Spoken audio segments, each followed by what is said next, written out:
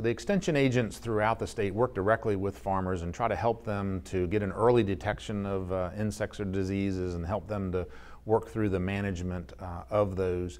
And a project that we started about a year ago is coming to pass now, and we have developed a watermelon field guide through the agent's eyes. Like, this is the way that we see it when we go out on the farms. And it's packed with probably 60 or 70 different topics that a watermelon grower would encounter. And it includes some of the standard insects and diseases, but it also includes pictures of what it looks like when a lightning strike hits a watermelon field, and which is not an uncommon occurrence.